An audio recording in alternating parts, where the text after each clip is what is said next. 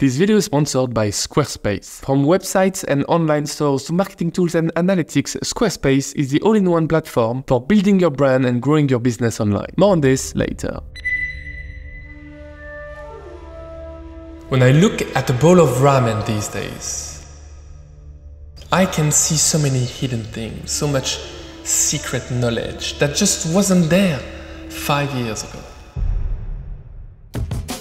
What's up guys, salut, this is Alex. Today I've decided to share with you 3 things that I learned from my 5 years making ramen. 3 things that will change the way you make ramen at home. Now, most of the things I've learned, you can get them from books or YouTube videos, but there are certain things that you can only learn if you walk the path.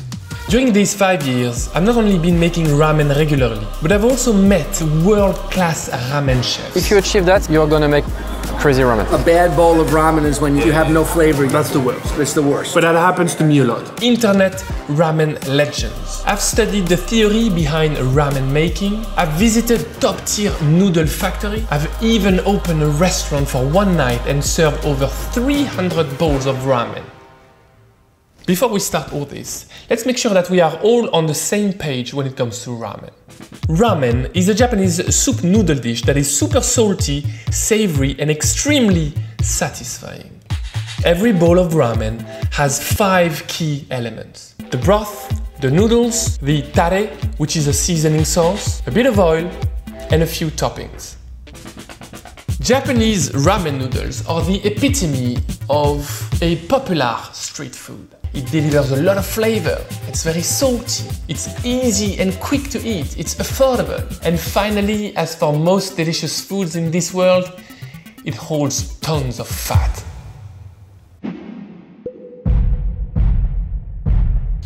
Fat is not always evil. In fact, fat serves many different roles in a dish. The first one is to bring richness to a dish and juiciness and unctuousness, pleasure basically. In ramen, it is mandatory. I traveled to New York to meet Chef Ivan Orkin, a ramen superstar featured in Chef's Table on Netflix, and he told me that without fat, ramen is not ramen. Now the second role of fat is to distribute and convey flavors across the palate. Why do you think Italians added a drizzle of olive oil everywhere? Fat has this amazing capacity to absorb and release flavors. So thanks to this, in every bite you get all the flavors of the dish. Fat is like a flavor conveyor belt, more or less. Now, the last role of fat, and this one is very, very specific to ramen, it's the bond that it creates between the noodles and the broth. While eating a bowl of ramen at Kodawari restaurant in Paris, accompanied by Jean-Baptiste, a Paris-based ramen master chef, which geekiness is just on another level. The guy grows his own wheat to make ramen noodles. He made this stark truth clear to me. The link between the soup and the noodle will be fat. The link between the soup and the noodle will be fat. Without fat, the broth doesn't stick. No. You use oil. A teaspoon of oil. Ah, it's not enough. Not enough. No, fat is life, you know. Think about it. A ramen noodle without any broth on it is gonna taste absolutely flavorless. Yum. A bad bowl of ramen is when you slurp the noodles and in your mouth you have no flavor. You just have naked noodles in your mouth. That's the worst. It's the worst. But that happens to me a lot. So, practically speaking, next time you're gonna make a bowl of ramen at home, do not do what I did in the past. Don't be shy. Don't go for 1 teaspoon of oil. No. With such a minuscule amount, you won't be able to enjoy the true pleasure of ramen and to enjoy the broth itself, which takes hours and hours to make. Such a waste. Instead, I recommend using 2 or 3 tablespoons of fat. I know it seems like a lot, but trust me, it's not, okay? And that is the importance of fat in ramen. I wish I knew about all this when I started. I wouldn't have had to eat so many bland bowls of ramen.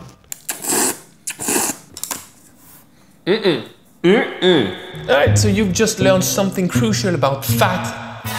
Now let me share something a little surprising and maybe a little disappointing about noodles. So I started making them by hand, or rather using my feet, because the pressure required to knead the dough is much greater than what arms can produce. Then I decided to move on to a cheap Italian pasta machine. Quickly did I realize that they are not up to the job. I broke another pasta machine.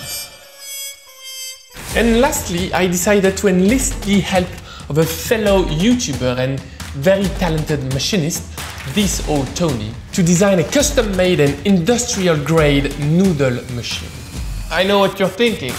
Great, Alex, so making noodles at home is doable, in fact. I guess with like dedication and discipline, it's possible. But then, I should probably point out that since you're not gonna have access most likely to an industrial-grade noodle machine, you'll have to sweat blood and tears kneading the dough by hand, or be prepared to break your pasta machine. You see, the hydration of ramen noodles, that is the amount of water that is present in the dough, is much lower than that of Italian pasta. And it basically means that ramen noodle dough is gonna be much harder to knead. Much harder. It feels like the dough is never gonna come together. It's never gonna work. Do you see where this is going? Making ramen noodles at home is not worth it. It's not worth it. If I did not own a custom noodle machine, I would buy them. I mean, especially with brands like Sun Noodles out there. With the broth, if you've put in the efforts and the hours, you can make amazing broth. Same goes with the tare, same goes with the oil or the toppings. But with the noodles, it doesn't work like this. You need the machine. Sun Noodles has enormous machines. Kodawari in Paris, they've got crazy machinery. Even with my machine, I'm not getting to their standards. Okay, now I'm not saying you should never try to make them at home. Do it, you'll learn a ton.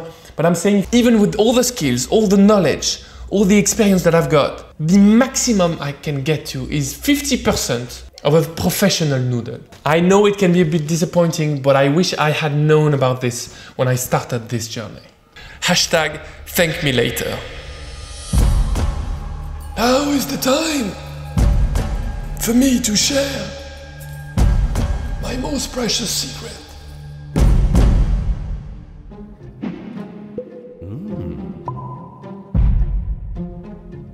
As part of my ramen series, I visited Kodawari, an amazing ramen spot here in Paris. During a discussion with Jean-Baptiste, the world-class chef, he said something very striking and even unsettling to me. You need to start working on umami. Start working on umami. I was a bit taken aback from this remark. I mean, what do you mean work on my umami? Isn't just umami present in all foods? Is there a knob I can turn? How do I do this? I mean, of course I heard about umami, I heard about it. That is exactly the problem. I heard about it. I learned about it with the mind of a Westerner. Umami is not part of my memories growing up. I mean, sure, umami is present in many Italian or French dishes, but it's never explicitly mentioned. I should probably go even further. It's never intentionally present. Good French food or good Italian food, but there is not this quest of umami. And that is an enormous problem, because like umami is key when it comes to Japanese cuisine, and umami is very intentional when it comes to ramen. Super explicit. All these realizations sent me off to a quest to understand really what umami is. I had the pleasure of speaking with Dr. Kumiko Ninomiya, a renowned Japanese food scientist. She's got a PhD in umami. The organization Dr. Kumiko Ninomiya works for is called the Umami Information Center. They've got a whole ministry dedicated to umami. Talking with her, I learned that umami translates roughly to deliciousness in Japanese. In English, we usually describe umami as a savory sensation. It is thought of as the fifth taste, along with salty, sour, bitter, and sweet. The chemical substance responsible for umami is called monosodium glutamate, or as I'm sure you may have heard of, MSG. This substance is present naturally in loads of foods. Now, there are foods which contains way more umami than others. I mean, I kind of knew all this, to be honest. But then it started getting more interesting. The Umami Information Center has created a database that lists different foods with the exact concentrations in milligram of MSG. And so you're able to identify foods that are more concentrated in MSG, and so you can use them in your broth, and so amp up the umami sensation. That is amazing. But then she went further. In this database, you can also find ingredients which do not contain any MSG themselves, but they work as umami boosters. When you pair a booster ingredient with an umami-rich ingredient, they magnify the perception of umami in our mouth. We are not changing the amount of MSG, but the perception is stronger. Yeah. By up to a factor of 8 times. 8 times more satisfying, 8 times more savory, 8 times better. 2 power ingredients that you should become familiar with are dried Japanese seaweed called kombu. That seaweed is very rich in MSG. And the other one is dried Japanese fish flakes called katsuobushi. And this one is very rich in umami boosters. When you combine these 2 ingredients by steeping them in hot water, you create the foundation of Japanese cuisine, the broth called dashi. Honestly, this should be the start of your umami exploration. Dashi is basically liquid umami. Ultimately, my advice to you is the following. Don't think of umami as an obscure and vague concept. Now, umami is real, and you can even quantify it. You can measure it. Use kombu seaweed in your broth, but also in your tare seasoning sauce, and why not in your aromatic oil as well. Furthermore, please consider the synergistic effect you achieve when combining umami-rich ingredients with umami booster ingredients. The difference between the bowls of ramen I used to make and the bowls of ramen that I make today is like night and day.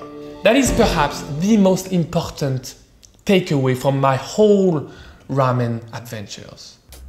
So I guess these were the things I learned during my 5 years of making ramen and learning about ramen.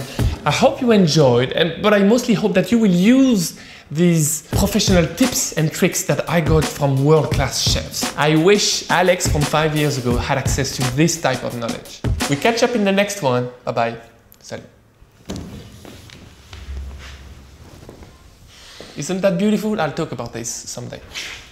Okay, so let's talk about today's sponsor, Squarespace. Squarespace has the tools you need to get your business off the ground, including e-commerce templates, inventory management, a very simple checkout process, and secure payments. Secure. Whatever you sell, Squarespace has merchandising features to make your products look their best online.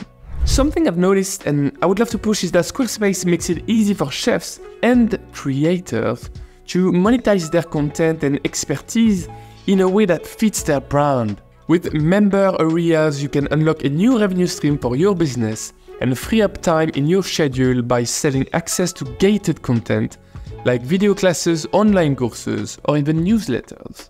Check out squarespace.com for a free trial, and when you're ready to launch, go to squarespace.com/FrenchGuy to save 10% off your first purchase of a website or a domain. Thank you, Squarespace, for sponsoring this video.